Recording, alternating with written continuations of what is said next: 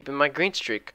So if we go over to the month of May, you can see that from the 11th of May, so 1, 2, 3, 4, 5, 6, 7, 8, 9, 10, 11, 12, 13 days green on the month of May, 13 days green in a row. I'm not counting that Saturday. That was option plays that ended up closing over the weekend for the expiration on Friday, so I'm not counting that, but still 13 days green in a row.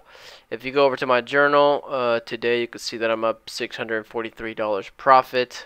This $25 trade right here was an accident. I was having laggy issues with Thinkorswim, and I meant to close a position. It ended up closing. And then I flattened it, and then I closed it. Something happened where I entered a short position with 100 shares. I ended up making $25 on that, so that was kind of an accident. But either way, still traded HUSA twice, and then JAN once, including that short. So let me go ahead and go over to the trades. Here is JAN first. So we got a little uptrend on pre-market. We got one touch there, two again, three, and we didn't touch that trend line until market open. On market open, it dipped down below to that trend line, and I tried clicking the buy button down here. This is the one where I got filled later, so I got filled not until 65. So on the way up for that candle, this was the first minute of market open, and we know Thinkorswim is not the best for that. So it's kind of playing at risky, only 3,000 shares. So I got filled on that one, took out most of the trade at 68. And at this point, the last 500 shares that I had, I tried selling 500 and it would not sell. So I flattened the position, and when it flattened the position, it sold it. But I still had that negative 500 sell order going through. So when it flattened and that negative 500 trade went through, I actually went short on it 500, which is why I have 3,000 shares traded on it. So I traded 2,500 buy and then 500 on the way out to sell. So it was all within that same candle, so somehow I sold the top of that candle, re-entered short, and then sold lower on that candle because I made money both ways. I don't know how that happened. I got lucky, but either way, $100 on the ticker on that one.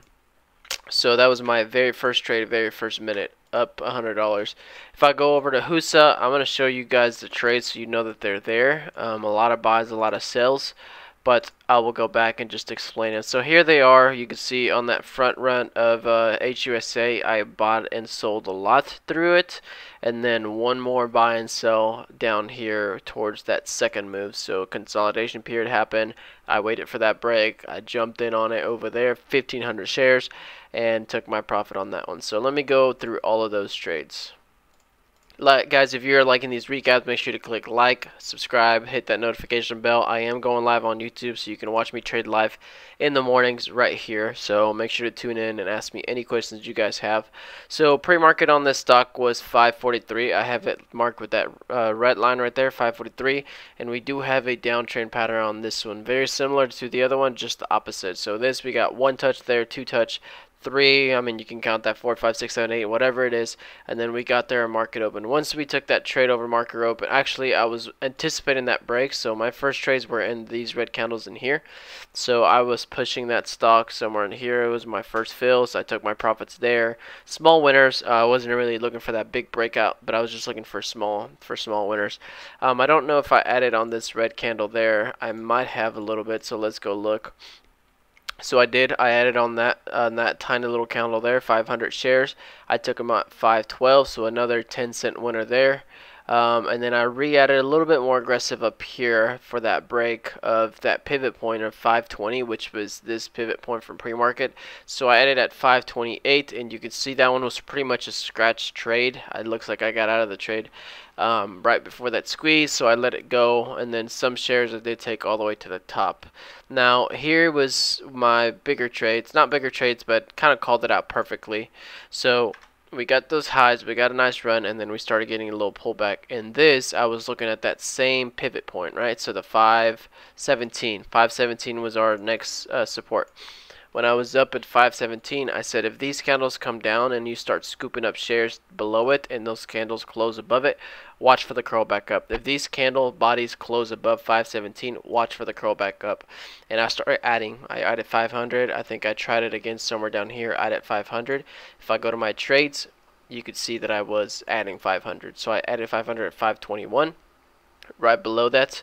I sold them, and then I added, so let me see, I added over here at 525. So now that we held that bottom, start coming back up, I added on the first minute candle to make a new high and give us a dip afterwards. So here you got 1, 2, 3, 4 candles.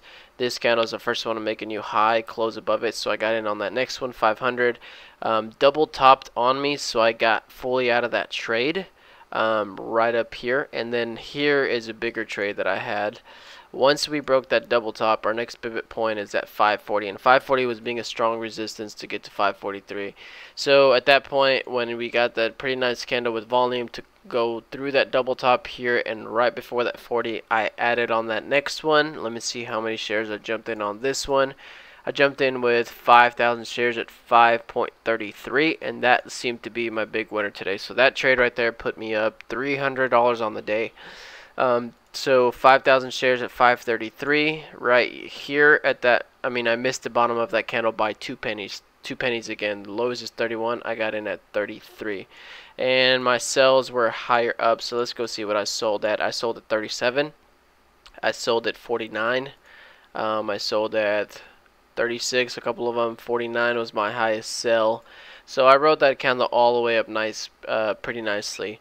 I don't think I re-entered again, so I just took out all of my shares down there. That was all of the trades that I had, and didn't re-add anything else for next move up. So we didn't get the next move up, so that was good. And then here is where I sat all day long being patient, right? So a lot of people are calling trades on several different stocks. Grab was one of them that was coming up. MULN was another one. Didn't take any trades on that one. It was kind of cheap. Same thing with Grab was another one. Pretty kind of cheap stock. Not getting very clean moves. BK's wife, somebody was calling out. So this one looks a little bit better now. In the morning was kind of low volume. But I was just patient waiting for my trades. And I identified this range right here of HUSA. So 517, that same support from earlier. And then that 540, which is still 43, that same high of the pre-market. So we got above it once, could not hold it, and fell back into this range. At this point, I said if we break that 540, watch those candles to hold 540 and get to 550. So we had one attempt right here at a break of 540, flushed. Another attempt of break of 540, flushed. Third attempt of 540, didn't get it. Very good candles on the way up. 2 good engulfing candles. I mean, you have probably 10 minutes of candles here taken out by 2. Very strong volume. Broke 540, touched 550, and that candle went all the way below and closed 540. That is not what you want to see. Flushed again. 4 tries, didn't break it. I said if we get over 540 and 550 with one candle and we hold it, like the first candle to actually close above those levels, then you can look for a squeeze. Then you can look for that move up. It was actually somewhere around here when I was about to stop trading on the day. I had already said bye to everybody on live, and then this candle popped up. I said watch that candle to hold that level, watch it to close above 550. Enter on that next micro pullback. So that candle, the next candle was 551. The low of that candle was 551. Let's go look at my order. Let's go see what I got filled at. 551. I took that trade at 551. Got the bottom of that candle, and I mean the second I bought again, it started flying. Took some out at 563, so way up here 563 right before that new high of day.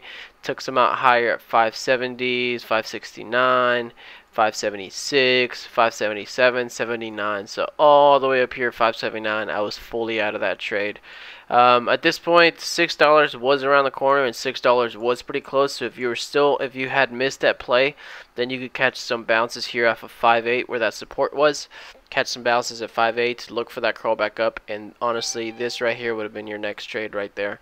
This is a good candle coming back up off of that 5.8 bottom. So all of those body candles right there stayed above 583. Finally, you get that move to the top side. Double top right there, you can get that next micro pullback right there, and then get your trade through 590s all the way up to $6, and that would have been a clean trade right there as well. At that point, I was already up 500 on this stock and 100 on the other one, so I didn't want to give my profit back, and I was already saying that I was going to go off anyway, so I ended up actually getting off after that. So I saw all this move happen, left it alone, but that's about it. So still keeping my green streak going.